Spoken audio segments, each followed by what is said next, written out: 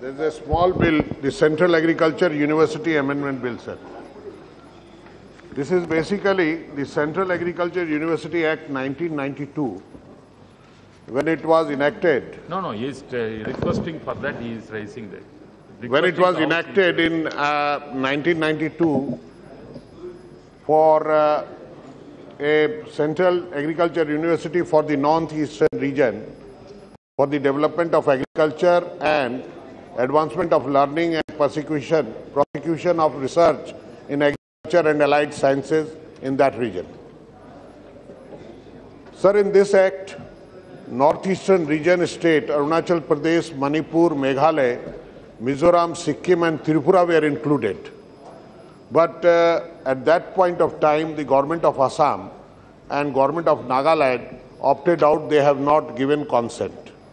As per the under schedule 7th of the Indian Constitution, the Parliament cannot extend the area till a state give its consent. So now the Nagaland government, they are going for a college of veterinary college, and for that purpose they have already allotted 200 acres of land and they want to start the college. But to start the college and run the college, they need a university and recognition. Now they have given a consent that, okay, we are ready to accept this university and we can take this university as one of the Central Agriculture University of theirs, where the headquarter will be in Imphal and the institution which is they are proposing will be in Nagaland. So that is the reason this necessitated the amendment in this act, 1992 act. Just we have to add after Mizoram, Nagaland word, and he is also I request the House. No. When the minister is here himself and the parliamentary affairs. No, I am also a minister, sir. No, he is state minister for agriculture also. He is the state minister. He is the minister of agriculture. भाई ये भी agriculture minister हैं. Please, sir, I looks after as a minister of Suresh, as a minister of state in the agriculture. Mr. Suresh, as a minister of state in the agriculture ministry and farmers welfare, I am looking after the education.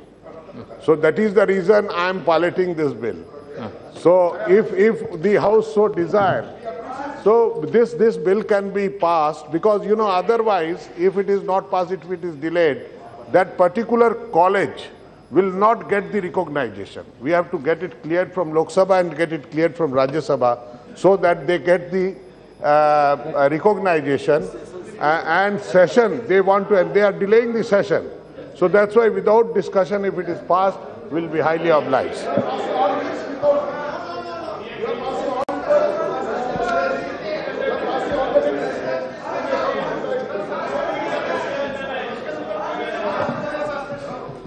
No, discussion, you can get discussion. No, that is why. No, there is no problem. If your unanimity is passing without this, that is left to the House. If you want to discuss, you can discuss. We can extend the time, and that is all. Members can speak, no problem. Right? Therefore, the member, who is initiating your side? Anybody?